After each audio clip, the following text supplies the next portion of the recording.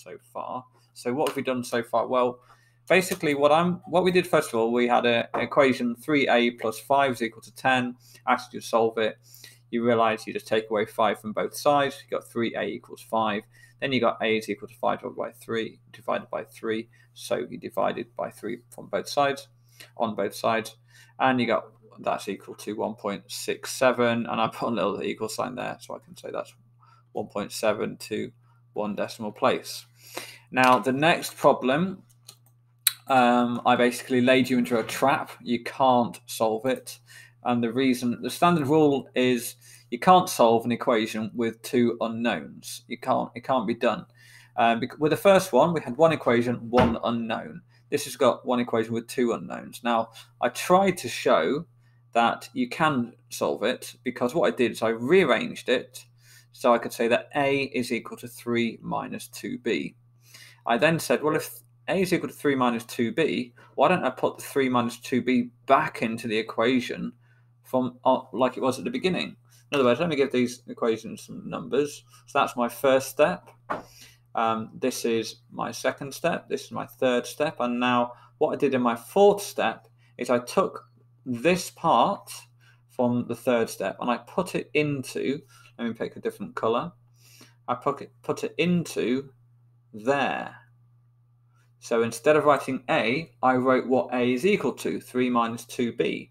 So it looks like I'm going to solve it because I've got one unknown now and in one equation. So I should be able to solve it. So try to work out why I have not solved it and why I'm going to come into a problem here.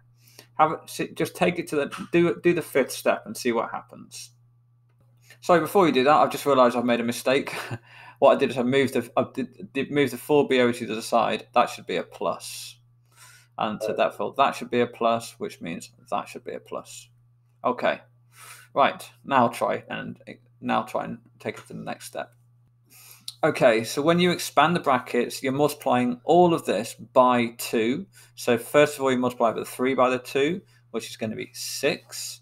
And then you multiply the 2b by the 2, not the 2. And then you multiply all of this by 2.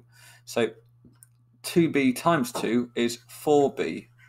And then you take that bit minus 4b, and then equals 6. What do we get? The 4b cancels out with the 4b. Or if you want, don't cancel it out and just simply go 6 plus 4b. Then move the other 4b over to the other side and you've got 6 plus 4b. Well, that's not much good, is it? 6 plus 4b equal to 6 plus 4b. It doesn't matter if you cancel them out and so on. You just got 6 equals 6 or 4b equals 4b. Not much good, right? So basically, you cannot solve an equation if it's got two unknowns. All right. So you can solve an equation with two unknowns if you have another equation with the same two unknowns, and that's what simultaneous equations are all about. So I'm just going to